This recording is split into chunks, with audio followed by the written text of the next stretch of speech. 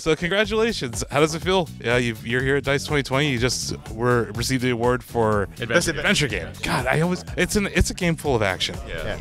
We had a really hardworking and super talented team, so it's just an honor to be here to represent them.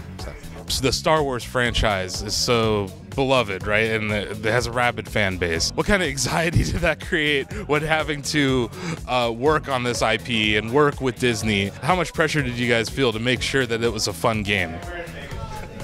Personally, a lot of pressure, because you want to please the fans, you want to please yourself, and you want to please the team, and you want to make sure you make the best Star Wars game you can. So, and we're not only a Star Wars game, but we're a new team at Respawn. So, I think there's just as much anxiety to sort of hit the incredibly high bar for quality and gameplay and fluidity that sort of the organization already established. So that was just as much there as making a new Star Wars game. And speaking to gameplay, you borrowed some Souls-like mechanics, or were inspired by that.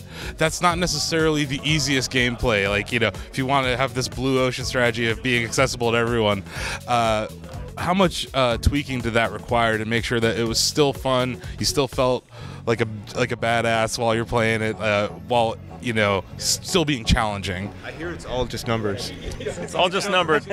Tons of tweaking, tons of play testing, tons of never losing sight of, feel like a Jedi, become a Jedi, difficulty modes that help. So just always thinking about all types of players, all Star Wars fans. For everyone, right? Star Wars is for everyone.